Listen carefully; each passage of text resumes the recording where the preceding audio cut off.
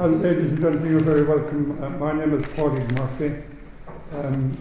Could I ask you, before we begin, to turn off your mobile phones, as I will do myself. We are very fortunate to have with us today Daalder, who is chair of the Chicago Council on Global Affairs.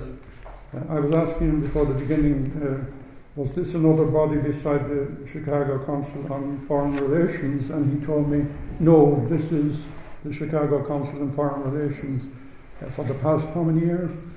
Past 13 years we've been changed, yeah. But 80 years we were the Chicago Council on Foreign Affairs. Foreign Relations, yeah. He has an upcoming book called The Empty Throne, which indeed is part of the title of his talk to us, America's Abdication of Global Leadership. You couldn't have come at a better time, Ambassador Daalder, to talk to us about this. We in this institution, indeed public opinion more generally, I think, are very concerned about precisely America's abdication of global leadership, the implications of this for the international order generally, at a time when not only in the United States but in other countries forces are militating against precisely this order. So we regard it as particularly serious that this situation should obtain in the United States. Ambassador Daalder has been president of the Chicago Council on Global Affairs since 2013, and prior to that he served as the US ambassador to NATO, and I think many of us will have come across his name when he had that responsibility. He has previously been a senior fellow in foreign policy studies at the Brookings Institution, a highly impressive institution which I think bodies like this one, the Institute for International and European Affairs, try to emulate but never quite succeed. So Ambassador Daalder, you're very welcome if you'd like to make your presentation. Terrific, thank you so much, and thank you so much for the opportunity to come and speak here before the publication of the book, which is actually scheduled to come out in the US on Tuesday. And I should say that it is a book I did not write by myself. I wrote it together with my good long friend Jim Lindsay, who is the Senior Vice President and Director of Research at the Council on Foreign Relations. We're older by about 6 months than they are. That's what we like. I'd like to remind them. We both have our anniversary in 2022. But Jim and I have been colleagues at Brookings. In fact, we wrote a book on the Bush administration in the early 2000s, and after the shock of the election of Donald Trump, sometime in March of 2017, I called Jim and said, I think we need to do a book on Donald Trump. So that's what we did. The book is actually two things. It's an argument, and I'm going to tell you what that argument is, but it is also meant to be a narrative history of the first 18 months of Donald Trump's foreign policy.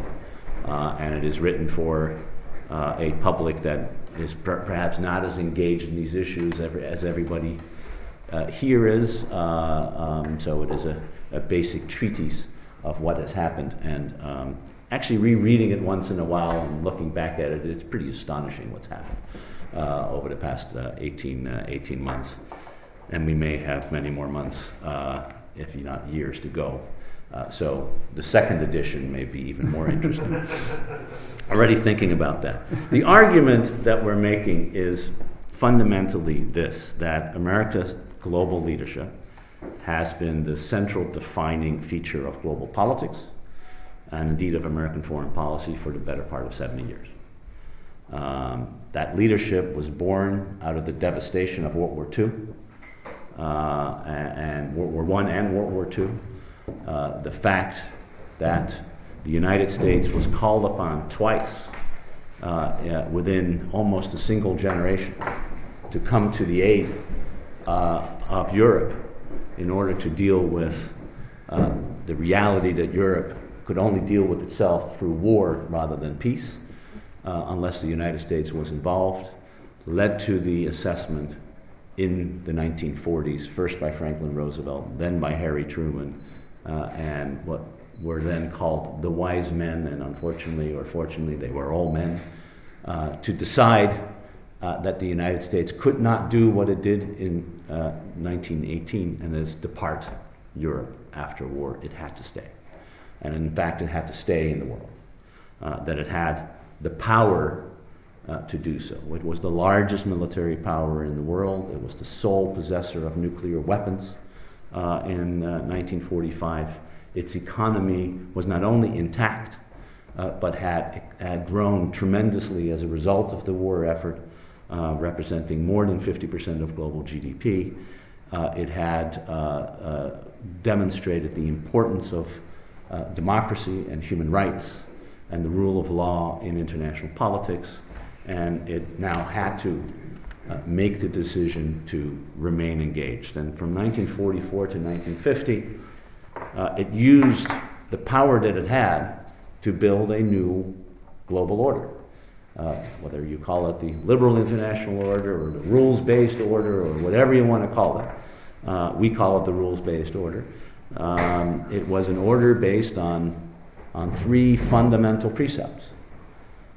One, that you needed to create security structures, alliances, to prevent a return to war and to enable countries in Europe and Asia to focus on rebuilding their economies and their societies in peace.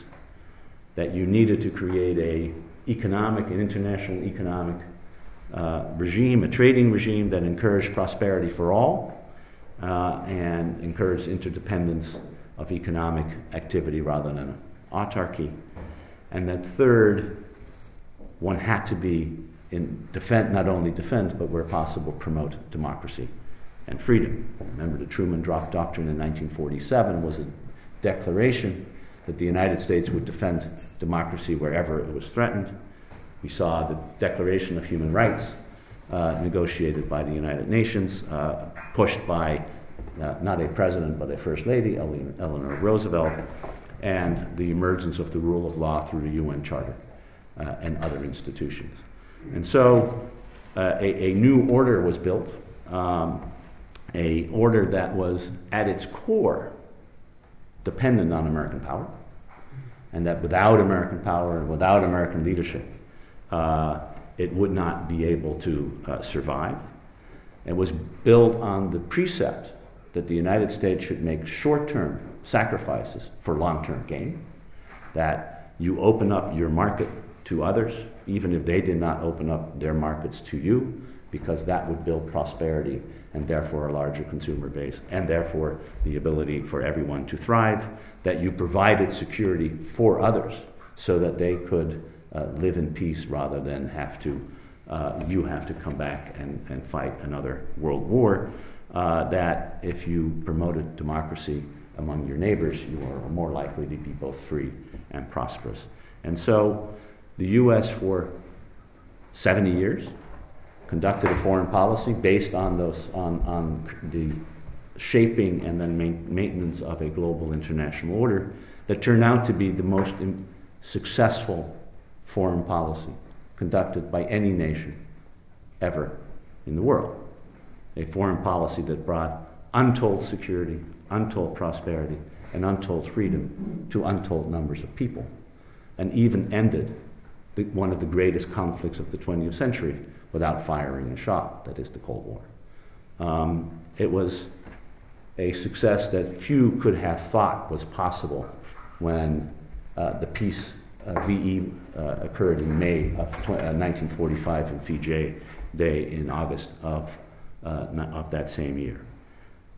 In 1990, the United States emerged from a 40-year-long Cold War as the undisputable global single superpower, the hyperpower, as Hubert Védrine called it, in the world, and had to think about how do we use the power that we have to go forward, no longer to fight a Cold War and maintain a Western rules-based order, but to see what else it could do. And the decision was that the United States could actually do for the world what it had done for the West, and to create a more open, more free, more global rules-based order. And it was based on two fundamental assumptions that the Clinton and Bush administration, however different administrations they were, shared.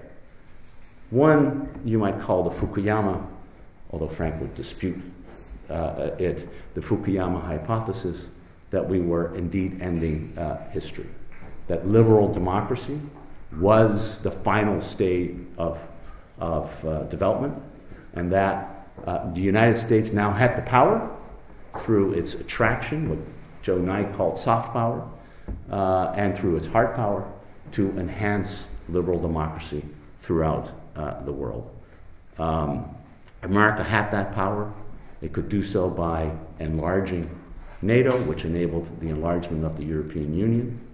And by the way, no country has joined the EU without joining NATO unless it's two former neutral countries, Finland and Sweden. That is, you had to provide the security basis for enlargement before you could provide the economic basis. There was a policy of what one might call not only Western enlargement, but Western integration, the ability and attractiveness of bringing in other countries into the Western sphere on the basis that somehow liberal democracy was going to win out no matter where it was pushed.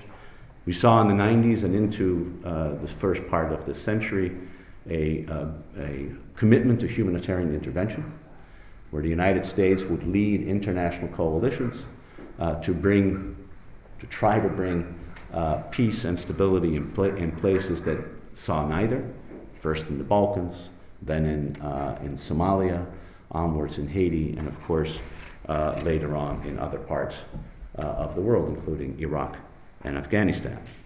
And then thirdly, there was the belief that somehow freedom was on the march. Remember the second inaugural of George Bush, where he said that the United States would support democracy in every nation and every culture and end tyranny in the world. That was the fundamental post-1990 precept of American foreign policy. On one leg, that democracy was on the march and could be promoted wherever it was. The second leg and belief was that economic liberalization would inevitably lead to political liberalization. That as you brought countries like Russia and China into the economic order, they would, over time, liberalize. That's why you wanted Russia to become a member of the WTO. It's why you wanted China to become a member of the WTO. If you go back and read Bill Clinton's speech in 1999, where he talks about China having to become a member of the WTO, it is all about the fact that once they economically open up, they will have to change and open up politically. The European Union was based its enlargement proposition on exactly the same principle, that as you brought countries into the single market, you would transform them politically as well. Those two assumptions, the assumption that you could promote and push liberal democracy and that economic liberalization would lead to political liberalization, those assumptions turn out to be wrong.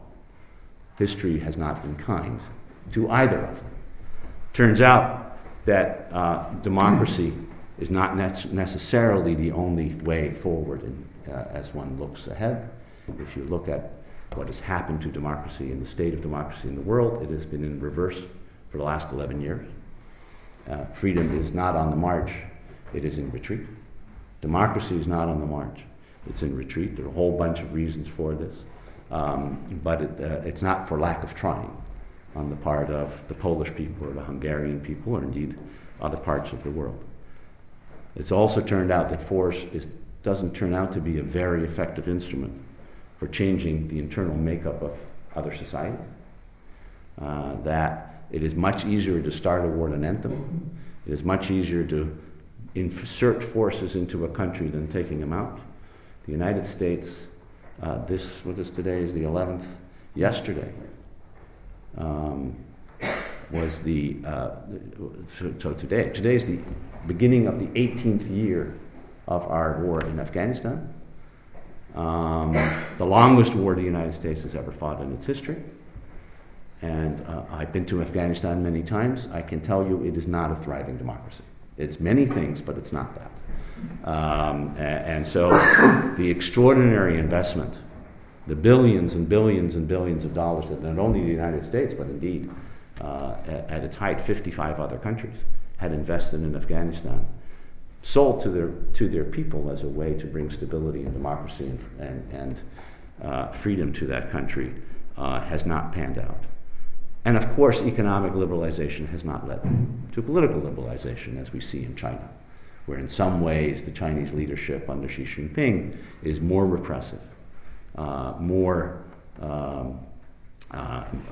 dictatorial than at any time since Mao, where not only 1 million Uyghurs and Muslims are held in detention camps, but where the astonishing thing, the head of Interpol can be kidnapped and put on trial after having been promoted as the person who was going to lead the international law enforcement community, and apparently without any consequence. So the idea that somehow political liberalization follows economic liberalization has been disproven by Vladimir Putin and Xi Jinping, if you want to put it in those terms, and it hasn't worked.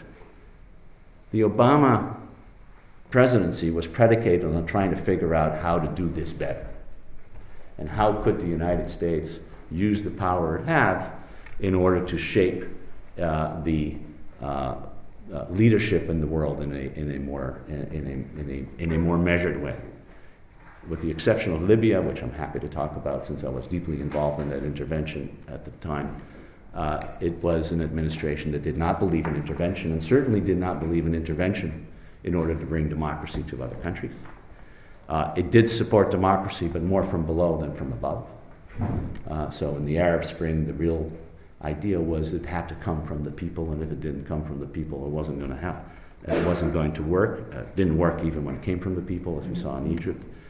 It focused on cooperation with other powers to deal with the big problems of the day, whether it's climate change or nuclear proliferation or even on terrorism. It was a more measured foreign policy that still tried to use the power of the United States to deal with big issues, but it was no longer infused by the hubris, and I think it was hubris of the Clinton and Bush administrations, on how to use American power in its way. And frankly, although I was a part of that administration and I'm a big supporter of the administration, I don't think Obama's foreign policy worked all that well. It didn't. It raised fundamental questions about what is the American role, how are we going to lead in this new world. So in 2015-16, the question was, how is America going to lead globally? And indeed, Donald Trump put on the table whether the United States should lead. And it was in part because we had a crisis about how America should lead that Donald Trump was even able to ask the question of whether it should lead. Trump, we can talk about how we got elected. It's like talking about how we got Brexit. Trump was elected and came to power with the fundamental belief that the problem for America wasn't that it was leading in the wrong way, it was that it was leading at all. The rules-based order wasn't working, as he would put it, for the United States. The sacrifices that America had made for 70 years in order to have greater prosperity and more security and more democracy were fine for the people who were the beneficiaries, but they weren't no longer fine for the United States. And that what we needed to do as a country was no longer focus on leading, but focus on winning. And winning is a very different concept than leading. Winning is zero-sum. It's win-lose. It's not win-win. And if you listen to the rhetoric of the president, and if you see what he's tried to do ever since, it is about winning. And in winning, you no longer have friends or foes can become friends, and friends can become foes. All that matters is that you get a better deal than the other side. It's the real estate's, businessman's approach to international politics. And he has turned that into American foreign policy. Alliances are no longer about building common security, but about who pays how much for their defense and contributes to it. And if you don't contribute enough, then maybe we won't be there any longer. Bob Woodward's book is full of his complaint about having troops in South Korea. We are in South Korea, according to President Trump, to defend South Korea, not because we're defending the United States. NATO is about us defending Europe, not us defending the United States. And as a result, it's a bad deal. If you think you're only doing it for someone else, then by definition, it's a bad deal. Trade, same thing. It is all about win-lose. It is defined in very simple terms, which is the trade deficit. And if we export less than we import, then it's bad. And if we import less than we export, then it's good. So we need to export more, import less, and we will have a better economics. That's how we can win. And that's the fundamental way in which Donald Trump has executed his foreign policy. Security alliances are expensive and we should reduce them. Trade has to be balanced in favor of the United States. And democracy and human rights is for other people, it's not for us. We don't have to spend any time thinking about it. And if you look at his relationship with, say, Vladimir Putin and Kim Jong-un, which is better than it has been than his relationship with Justin Trudeau or Angela Merkel, you see the underlying idea that actually working with friends and foes is all about the same thing. It's how can you get the best deal possible. Why does this matter? Well, it matters because the basic nature of international politics has remained unchanged. And if you take American power out of the equation, you go back to the kind of system that existed before 1945. A place in which competition among states is the defining feature of international politics, in which the rules-based system that was created through American leadership no longer smothers that competition, but competition reemerges in full force. And if you read the national security strategy of the United States, or the national defense strategy that Jim Mattis has put out, it is all about the return of great power competition. It's about balancing and deterring powers in that competition. And in the Trumpian world, this is a competition that the United States can win because we are the most powerful country in the world. And if we build up our military strength and we maintain our economic growth, we will have an advantage in a world of global competition. And he's right. The United States will do quite well in a world of great power competition because we are more powerful than everybody else. The question is, it will do better than it does today, than it has done over the past 70 years. Whether it will be better to do this alone in the competitive world or together with our allies and friends. And here is where we depart from Donald Trump, and I think many of us do. If you want to compete in this world, why not compete with people on our side? We have one thing that Russia and China don't have. We have allies. They have clients. 6 of the 10 largest defense spenders in the world are allies of the United States. The 7th is the United States. 7 of the 10 top economies in the world are allies of the United States. If you can bring allies back into the fold and believe that in this competitive world, the United States and its allies together are much more able to deal with the challenges that we have, whether they are global challenges like terrorism or climate change or nuclear proliferation, or indeed the challenge of a competitive world, you're better off doing it with allies than against it. But that's not what Donald Trump has done. In fact, he has made very clear that he doesn't need allies, and the allies are increasingly saying maybe we have to figure out how to do this without the United States. And so, as a final sort of thought experiment, I'm happy to go into this in more detail, which is not in the book, but it's an article that Jim and I have just published in Foreign Affairs coming out in the next few days, is how are we going to maintain a rules-based order without American leadership? And our answer is, well, the Allies need to step up and start doing it for themselves. And if you look at the large number of allies we have, take the 9 largest allies, 4 big European powers plus the European Union, Canada, South Korea, Australia, and Japan. Those powers together represent a third of global GDP. They represent 20% of global military power.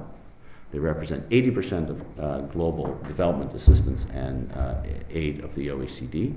And if those 9 countries, including the European Union as an actor, were to work together in order to maintain and uphold the rules-based order until such time that the United States decides that it needs to have a president who is also invested in this order, then we are more likely to achieve a world that we've had for the last, to maintain a world that we've had for the last 70 years, where rules matter, where win-win is the outcome that everyone seeks both in security and in economics, and where we are able to achieve the goals that wise leadership in the 1940s set out by the United States for the rest of the world at that time. But without others stepping up, a United States that is increasingly looking only at itself is a United States that will do quite fine for itself, but not for the rest of the world. And if the rest of the world decides that it doesn't want to step up when it needs to, as I think at this moment our countries and our allies should, we're all going to suffer as a consequence. But more importantly, the United States will probably suffer less than most other countries. So that's my basic thesis statement. Happy to take this discussion anywhere. I've tried to stay away from the details of Trumpian foreign policy because we're all very familiar with it, but give you the overarching idea and argument. Thank you.